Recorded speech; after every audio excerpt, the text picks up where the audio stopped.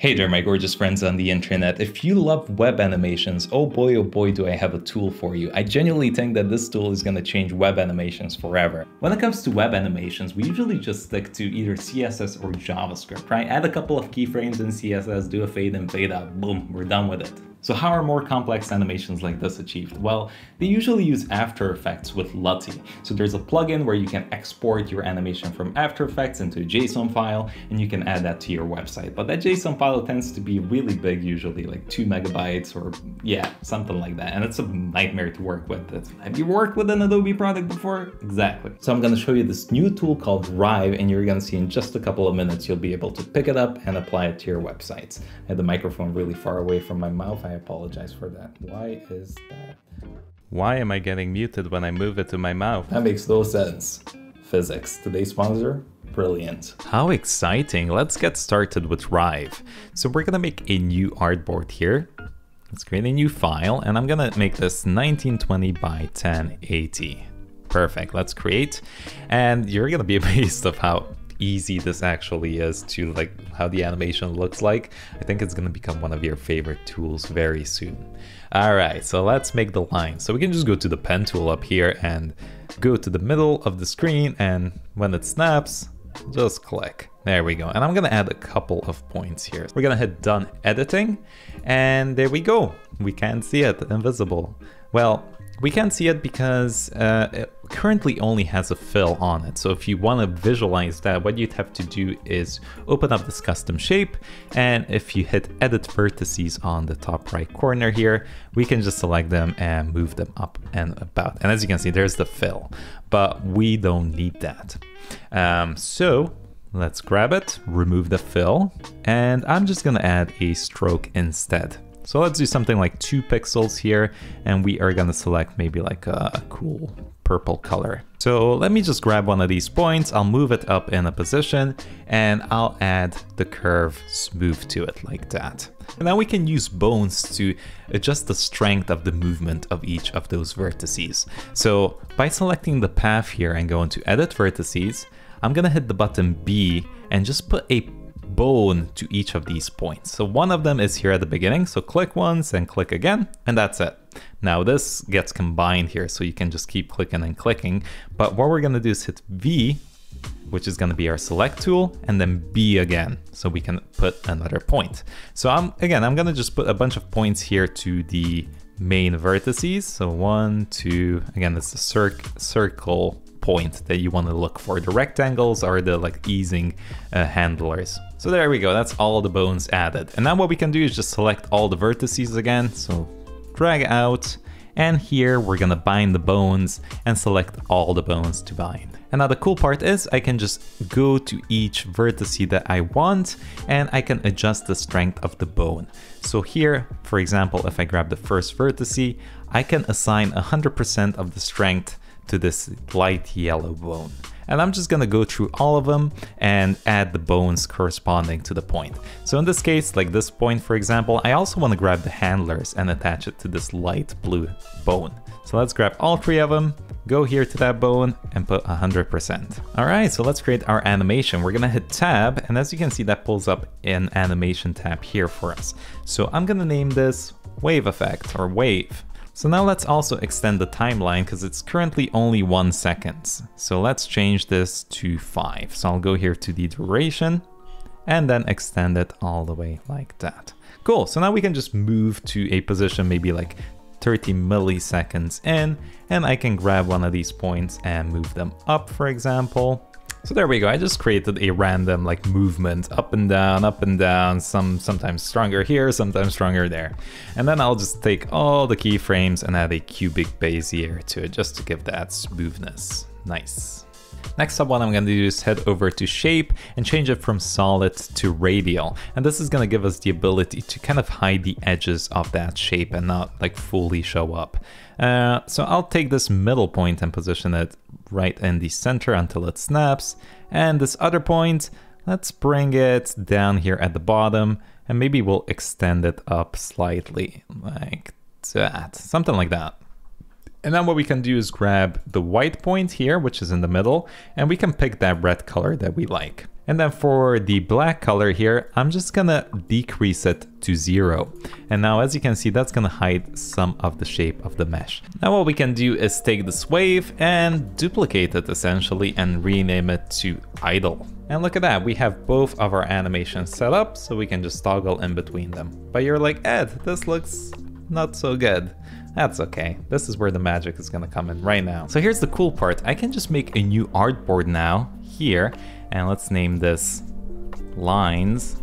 And I can combine this original artboard here and just nest it together. So I can add one, and look at that. I can pop in the wave animation right here.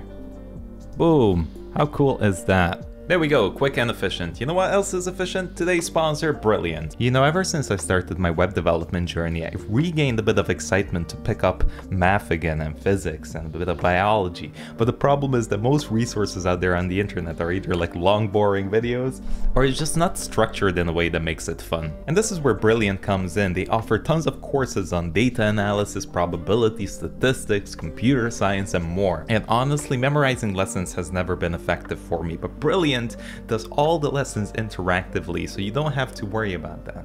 And instead of memorizing something like we did in school, how did that work out, by the way? Not too well.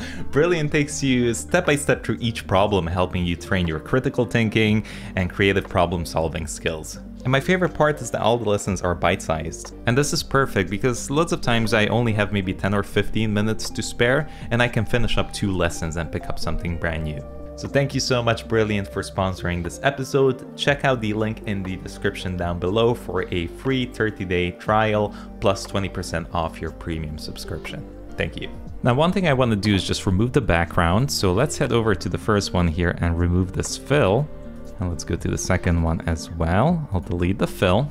And now if we go here to the animation tab, we can get rid of that and add both of our idle with remap and the wave with remap. There we go. So it shows up now here, but we have control on how we're going to do this. So to recreate one of the animations, we can let's try the idle one, for example.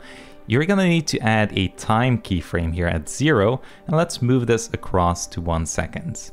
And then let's increase the time to 100%. And as you can see, nothing happens now because when you have 2 animations on a timeline here, you need to, like, it's not going to work if both have 100% mix, which I think is going to try to like interpolate the animations between the 2, so you can like adjust the strength of them. So make sure you, like, if I'm doing the idle animation, make sure you go to wave and actually decrease that back to 0, and then it should play fine. So there we go. For the idle animation, I just added a bunch of different waves here, and I just messed around with it. Have fun with it, because you can come up with like completely different effects if you move these around, these points around. So for example, like look how that looks, right? And now check this out. I'll take all of these and spread them across if I hold Alt down. Look at that now. See, like completely different. There we go. So that's our idle animation. So we can name it idle here. And let's make a new one, which is going to be our wave.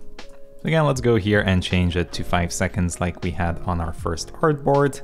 Maximize this. And now what I'm going to do is for each wave, we need to take the idle animation here and turn it down to 0, right? So we need to do the opposite. Mix is going to be 100, add a time keyframe. Let's move this across maybe like 4 seconds. Go to the wave and increase it to 100%. There we go. And there we go. I kind of added the keyframes in a line like that at a diagonal for the beginning and the end frames as well. And that's what we have. And here is our final artboard as well. So we can name it final. And here, so this is the one that is actually going to show up in our React project. So we're going to clip the artboard in case it leaves, right? We don't want that to overflow. And we are going to change the fill to either something dark like that, or you can also get rid of it and add your fill later on the website. Now for the nested artboard here, now we are going to drag in this new one that we made, which is lines. So there we go. We can pop it on at the top. And again, you can adhere to the animation and we'll add both of them back in again.